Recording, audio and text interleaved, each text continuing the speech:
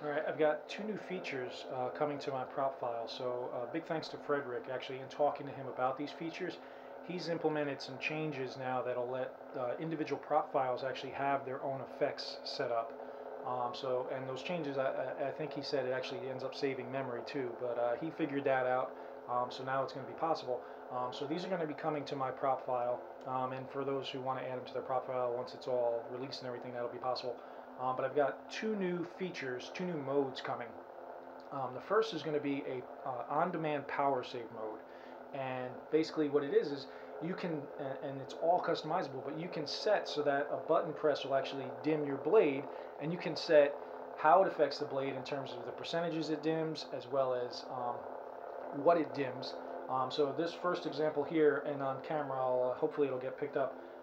The controls might change. I'm still messing with all the controls now for all the features, plus battle mode and everything. But for now, basically, I'm going to have the blade pointing straight up. And when you have it pointing straight up, if you try to go into color change, instead of doing color change, it actually does power save, which is essentially, this one's set up with 4 dim levels. And again, it's all customizable. You can have 4 levels, you can have 10 levels, you can have 2 levels. You can set it up however you want. But for this one, it's going to go, the first one will be a 25% dim, so this is full color. So that's a 25% dim, which isn't actually a lot, but it actually is 25% dimmer if you had it right next to the original color. On camera, because of how everything washes, it's a little harder to see. But now I'll do it again. This one will be 50%. So that's a 50% dim. And then last will be a 75% dim. So, and then because it's in the style now, you can also set how you want it. So say I had accents or crystals, and I only wanted the power save to affect the main blade, you just set it up that way. Also, you can choose to have it affect the base blade, which is your main effect, or all effects. So this version, and I'm going to show several versions, this version actually affects the base blade and the effects. So if I do lockup, the lockup's actually going to be dimmed because I'm at 75%. And then if I do it again, it'll actually go back to full power. And now if I do that lockup again, you'll see it's much brighter. So with having the power save built into the styles, it gives you all the control and flexibility to set up however you want. So then the other feature that's coming is going to be an on-demand battery level. So I do have the passive battery monitor. There is the battery styles you can do, but this is going to be now in your in the new prop file. You can actually do an on-demand battery level, and you can set the style to be whatever you want. So this first one's going to be percentage of blade plus color, so green being full, red being less, and I've been doing this for a little while, so I'm expecting this battery to be a little lower. So it's about halfway, so it's about, and you can see it's yellow, so it's about the battery, and it's all set up so you can set up whatever you want. So I have a wipe transition, I have it holding, it can be whatever you want. But now on demand, you can have a battery style built that just will appear on your blade. So this one was, the height and the color was related to the battery level. So it was about 50%, and it was yellow, so my battery's about halfway done. So I'll show it again, and you set the transitions up. So it's got a wipe in and a wipe and a wipe in transition built into it too. So you could do a lot, I mean, anything you want with it. But and then these sounds actually, these effects. So both the power save and the new battery level have their own sound effects too. So this uses battery.wav, and then the power save uses dim.wav, and you can actually set the sounds you want as well. But let's go to another preset. So now this version's going to, first thing is, in power save mode, this is only going to dim the main blade, but my effects won't change. So my effect on lockup here, and now let me dim down. Oops. Let me fix that. I went in the color change, I wasn't pointing straight up. I'm still tweaking those controls. Let's go from here. So now straight up, I'll dim it. So that's the 25% dim. But now the lockup is actually going to be the same brightness. So let's get down to 75%. So this one has the 25, and then the as well as the 50 and 75. So, and that's, it's really quiet, but there's a sound attached to the dimming. So that's 50%, and that's the 75%. But this 75% dim is only applied to the blade.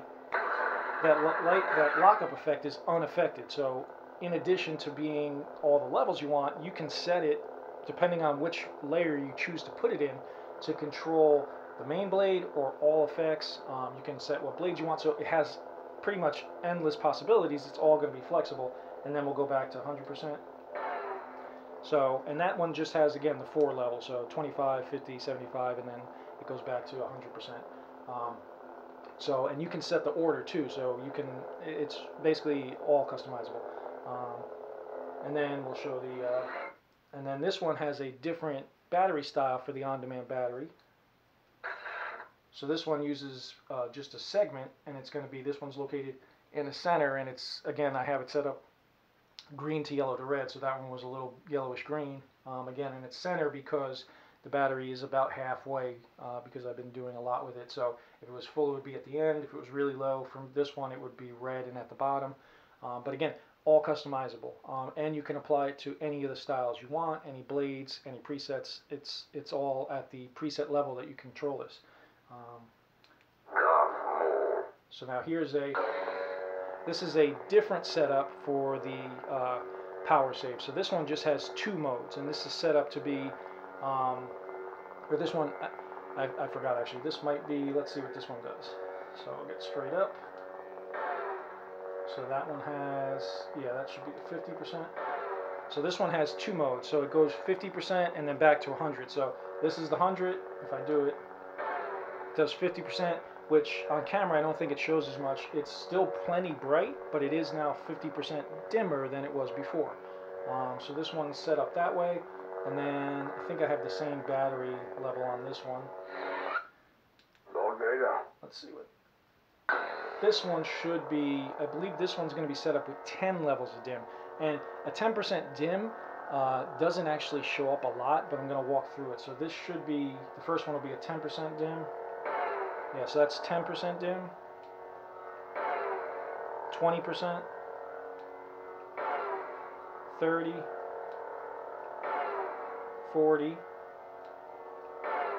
50, 60,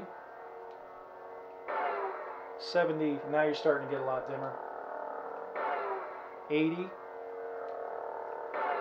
and then that's a 90% dim, which is pretty dim. I don't think I'd go that level unless you were in like pitch black. But then back to 100%. So because it's using, this essentially uses EffectSequence, which was a new style that I put together last week, combined with the new features in the prop file that Frederick enabled. You can set however many levels you want. So if you want to have those 10% increments, you can. If you already know that, you know, when it's dark out or when your power is low, you want to just cut it to 50%. That was the previous style. You could do that. You could do basically any levels you want and have it work in sequence using EffectSequence to be able to enable. So now you're going to have the on-demand power save. You're going to have the on-demand battery level as part of my prop file, and it's all going to be just easy to enable, easy to use, and fully customizable. So you can, you know, pick and choose how you want it to work, where you want it to work. But it's you know, something I'm pretty excited about. I know it's some features I've heard mentioned before and people have asked about. But as I was thinking about it, I figured, you know what, I want to give the most control, because I want to have the most control over what happens. So instead of just making it like a blanket dimming of your blade, this allows it to be specific to a style, specific to a section of the blade, or if you just want the effects dimmed, if you just want the base blade dimmed, it lets you control every aspect of it. And it also lets you set, do I want to dim it by 10% with each press? Do I want to just dim it 50% automatically? Do I want to dim the 25, 50, 75? Do I have some other combination that I want to do? It's all basically going to be possible now with this new power save feature. So I'm still testing it out. The controls may change. I'm actually doing a lot of work on controls because I want to make battle mode much more customizable for OS5. So I'm getting these features in. I'm also obviously working on setting up the defines in my prop file so that you can pick and choose what features you want active or deactivated. So some of the buttons that are even previously, some of the controls for battle mode may be changing. I'm kind of as I'm testing, I'm seeing what makes the most sense, what is, you know, kind of the simplest, but also what's the most intuitive. So lots of stuff in the works, lots of stuff coming, and I'll be making updates both on TRA and on my channel and Facebook as I get this stuff ready for more testing. But battle mode went through alpha testing pretty well. It's not officially out of alpha, but for my intent and purposes, it was tested enough that the features were working. Now I'm going to clean up the controls and, like I said, give more options for users. So lots of great stuff coming. I'm really excited, and big thanks to Frederick again for helping me get power saved in there and help me get battery in there, the battery level on demand.